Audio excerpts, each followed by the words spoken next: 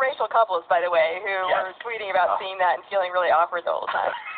I thoroughly enjoyed it. So I went to see it at a theater in Georgetown. Yes. That was full of white people. Let's describe what Georgetown is. Georgetown is a neighborhood in the district that is a rather nice area. Yes, an affluent area. Affluent area that gets a lot of tourist traffic as well as a lot of old school, old money DC folks. Yeah, so I went to see it at a theater full of white people with the exception of me and my wife and my wife's friend.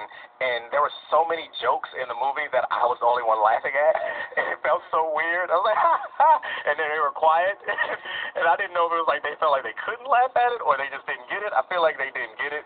But anyway, I thoroughly enjoyed it. It reminded me of when I saw Hamilton and how Hamilton had like hip hop references in it, and it was an expensive thing to see, so it was disproportionately old and Caucasian people in the Hamilton theater, and I was like, oh, you guys don't even know the 10 crack commandments. You just thought that he pulled this out of thin air, huh?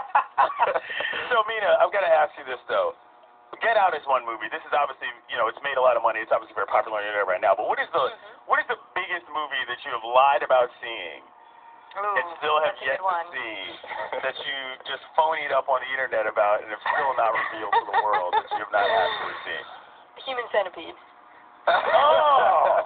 You remember last week I dropped the Human Centipede joke when we were talking about the fantasy suite and how I was saying having sex with 3 women in a row is like being in a human centipede? It was so casual, people probably assumed I had seen Human Centipede. I had not. I read the Wikipedia page, which, by the way, was enough to give me nightmares just for the Wikipedia page alone. The concept that you just